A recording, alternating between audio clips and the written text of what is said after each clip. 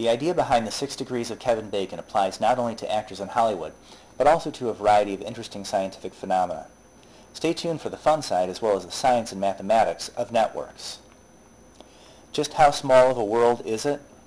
As a result of a very few highly connected individuals, most of us are just a few handshakes from any other person in the world. Here are some everyday examples. 2 random Americans can mail a letter to one another through an average of 5 intermediate contacts. Nearly any actor in Hollywood can be linked to Kevin Bacon through 5 or fewer co-actors. You can navigate from one website to any other by clicking on an average of only 19 links. The living world is rife with examples of small world networks.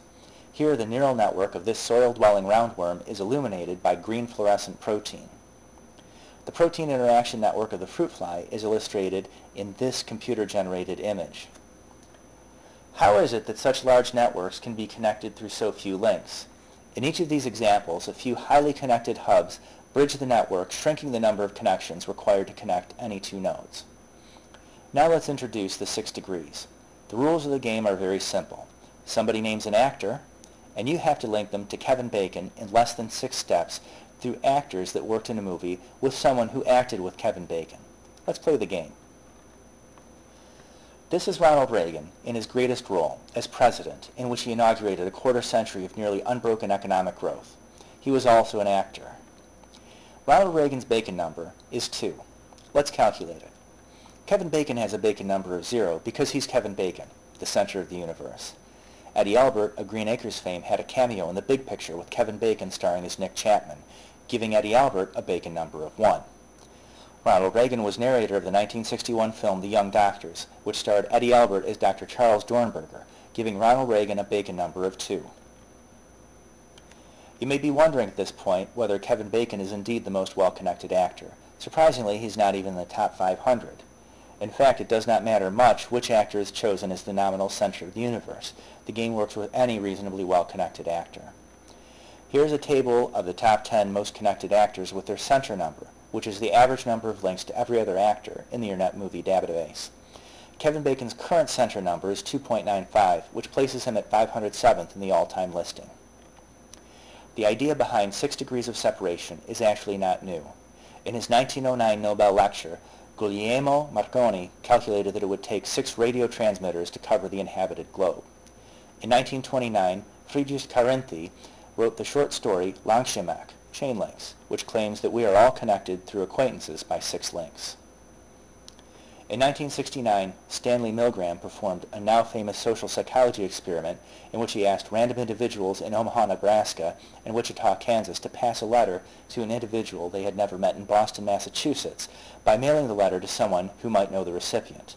On average, it took 5.5 steps. John Guare wrote the play 6 Degrees of Separation in 1990, which was made into a movie in 1993. In 1994, Craig Fast, Brian Turtle, and Mike Gianelli created 6 Degrees of Kevin Bacon. To describe networks, we use the language of graph theory. Nodes can represent individuals, actors, neurons, proteins, or anything else in the physical world. The connections between the nodes are called edges.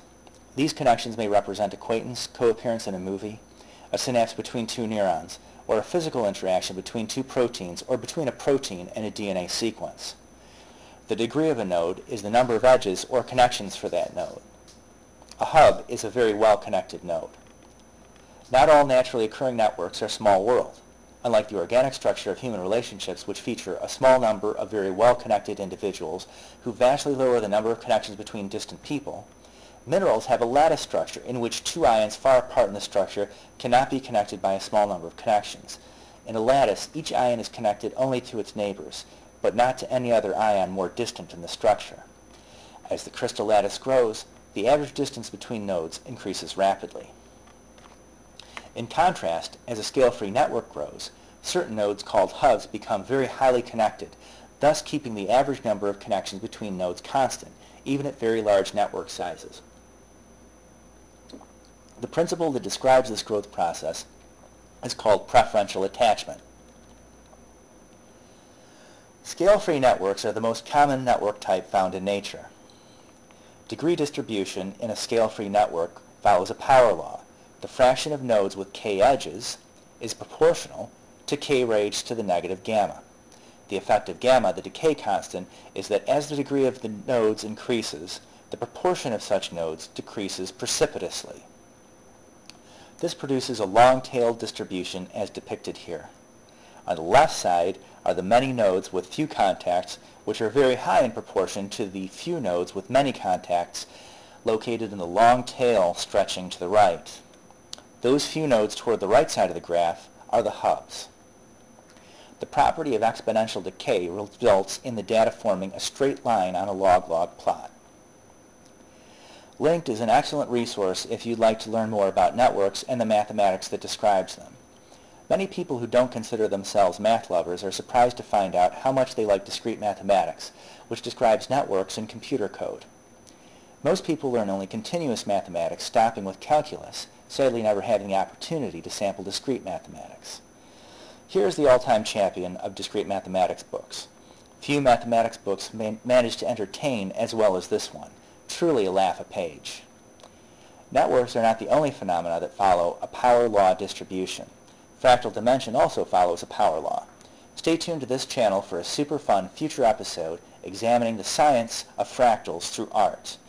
Click the more info in the upper right box for links to network sites on the internet.